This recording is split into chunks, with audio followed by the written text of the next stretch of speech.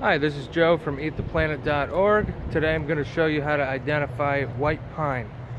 Pine in general is easy to identify from the other needled evergreens such as spruce and fir. I'll show you the primary identification feature for pines in general first. So this here is a few trees mixed together, one of which is a white pine. First of all, pine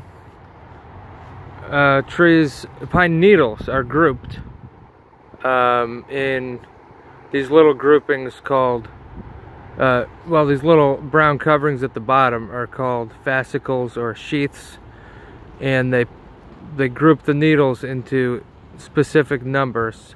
So white pines, I'll pull off a grouping here. White pines are a 5-needled pine, although a couple of needles fell off of this group.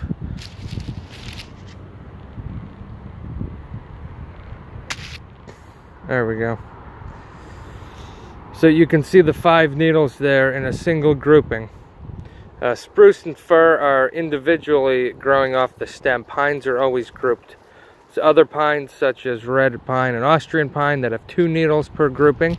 So that's the primary identification feature, and that's also the length of the needle is going to tell you what type of pine it is. So white pines have approximately 3.5 inches.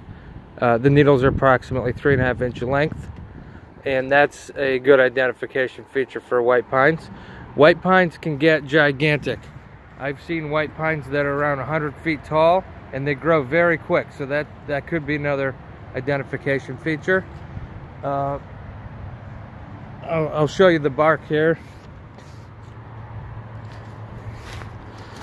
It's white pine bark. It usually changes from the lower bark. It gets smoother as you move up the tree until you get to the branches, which are very smooth. These are the branches here. So the bark looks different depending on the age of the tree, so it's not always a good identification feature, but it can be used to give an idea if you're looking at a white pine, and then you can confirm by looking at the needles. Thanks for watching.